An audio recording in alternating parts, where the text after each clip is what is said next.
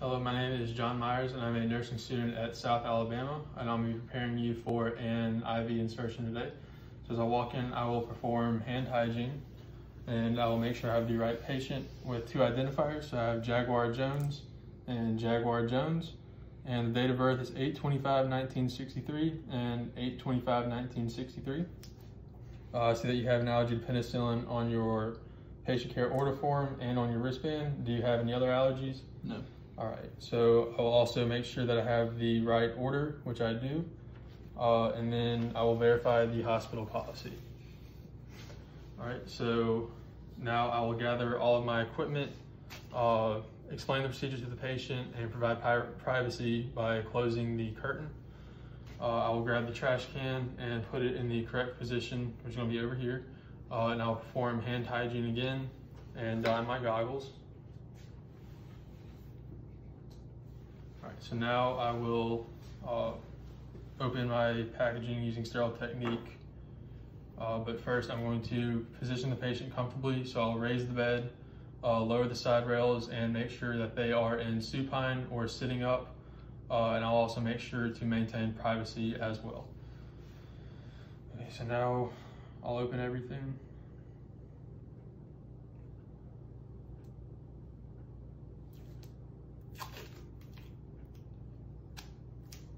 I'll use the 2 pieces of tape for later.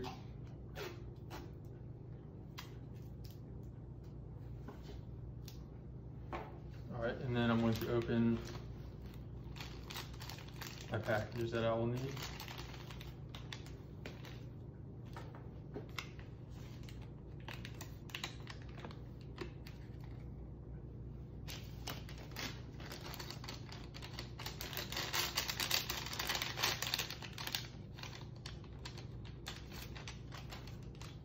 All right, so I'm going to use my alcohol swab.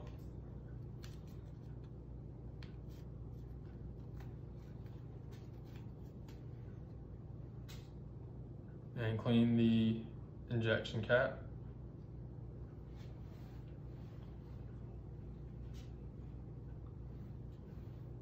And then while maintaining sterility, I will open the saline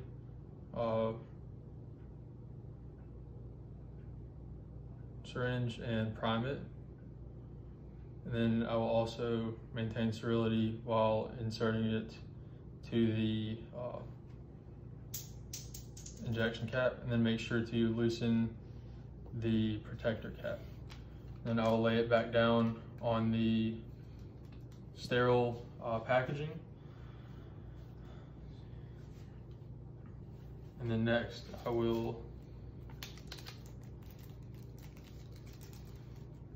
open the over the needle catheter and the transparent film Tegaderm.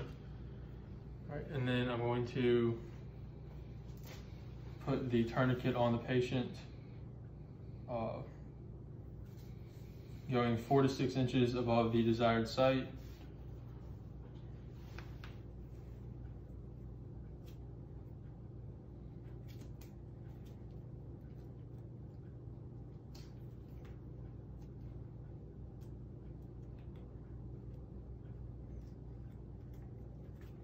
All right, so I will be checking for a radial pulse, and then I'll also be looking for the appropriateness of the vein. If I need more time preparing, I can take the tourniquet off, but I do not need time right now.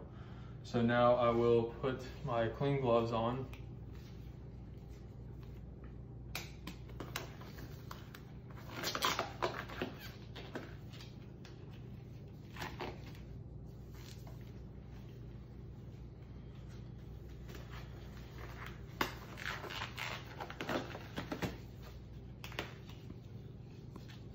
And I'm going to move everything closer to the patient. All right, and then I'm going to clean the site. And I will squeeze these sides to activate the chlorhexidine, and then I will clean in a vertical and horizontal and circular motion for 30 seconds, And then after I clean for 30 seconds, I will make sure to let the area dry, and I will not touch the area. Now I'm going to start an IV on my patient. So I'm going to start by grabbing my over-the-needle catheter and removing the cap and throwing that into the sharps container. Then I'm going to anchor the IV, or anchor the vein of my patient by pulling 1.5 to 2 inches below the insertion site and making sure I'm pulling away from the direction I'm going to be inserting.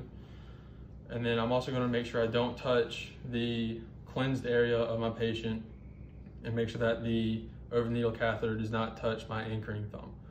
So I'm going to advise the patient to remain still and that they're just going to feel a light stick. So when I insert it, I want to make sure that the bevel of the needle is up, and I'll go at a 10 to 30 degree angle. And then once and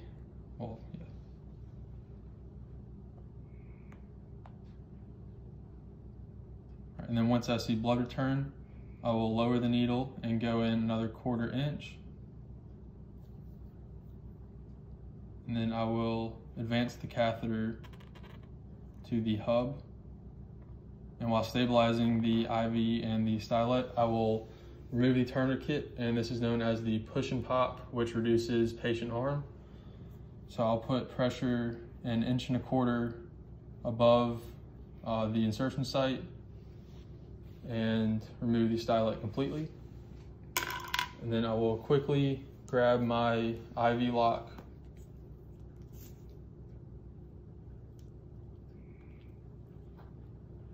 and secure it to the hub of the catheter.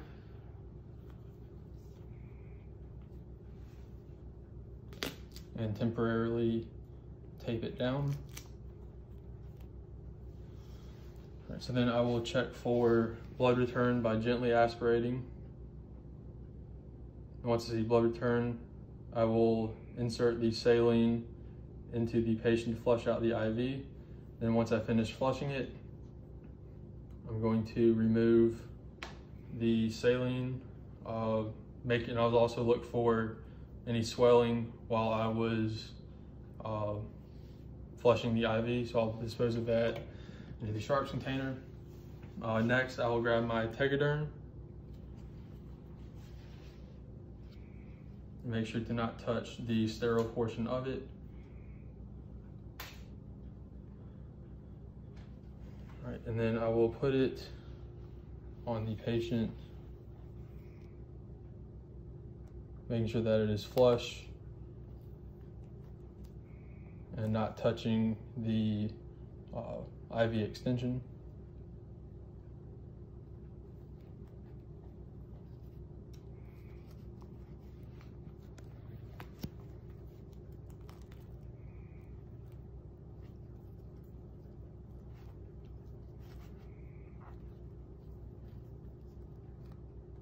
All right, then I'll save this for later.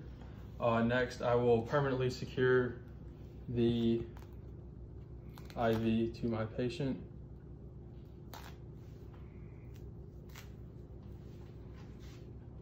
With tape, letting the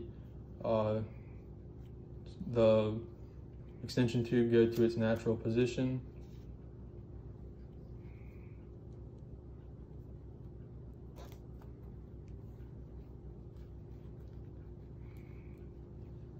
All right, and now I'll remove my gloves.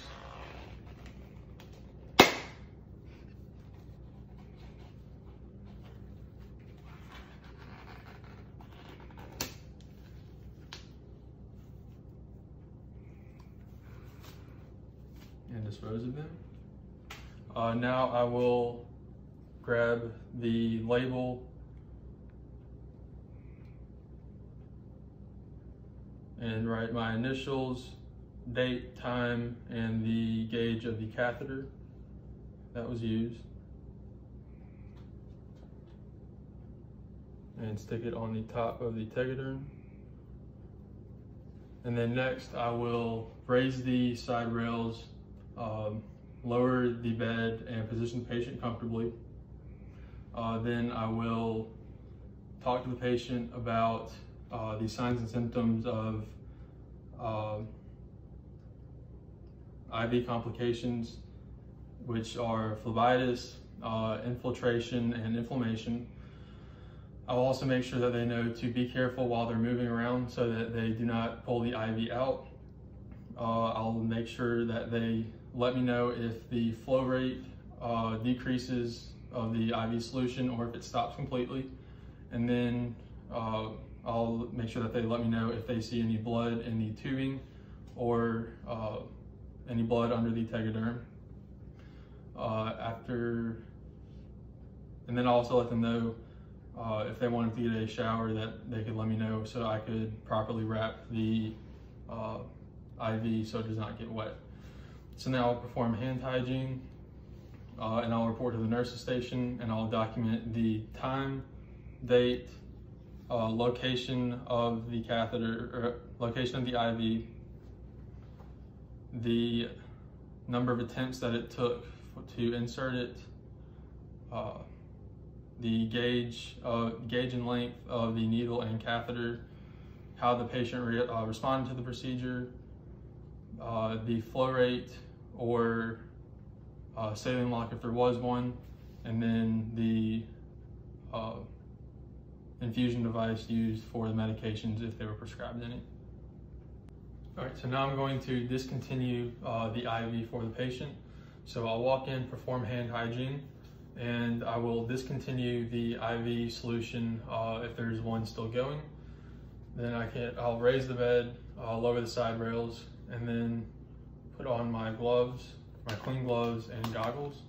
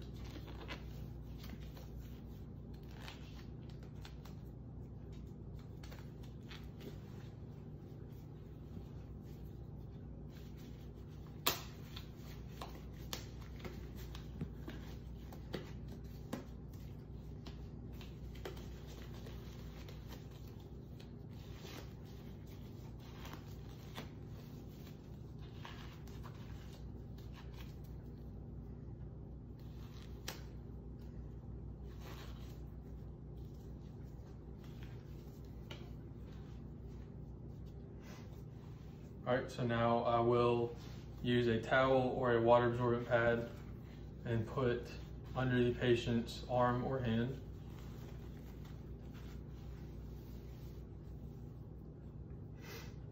Okay, and then I will stabilize the IV catheter and slowly pull the tegaderm from the inside to the middle, or from the outside to the middle.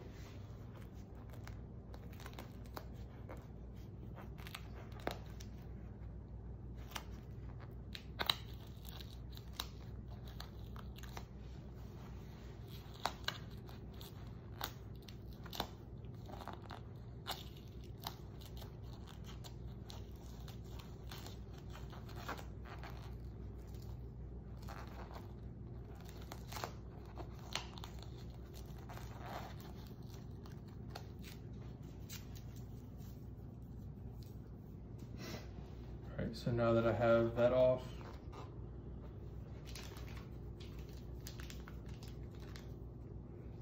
get my gauze ready and remove the tape.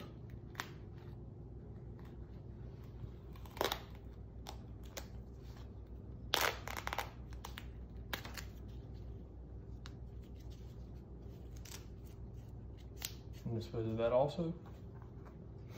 Then I'll get my gauze, fold it over, and put it at the top of the hub of the catheter. And when I pull the catheter out, I'll make sure to go parallel with it, with the vein. So I'll pull it out and hold pressure. Then I will inspect for intactness of the catheter and dispose of it in the shark container.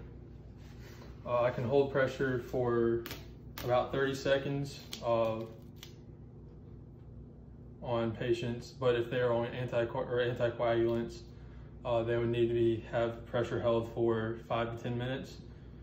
So then I'm going to tape the gauze to the patient's hand, and then I will dispose of